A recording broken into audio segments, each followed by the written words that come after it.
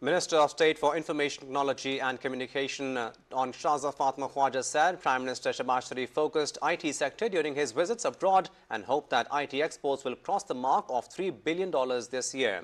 Speaking on the National Assembly, the minister expressed hope that IT exports will touch the mark of $25 billion in the next 5 years.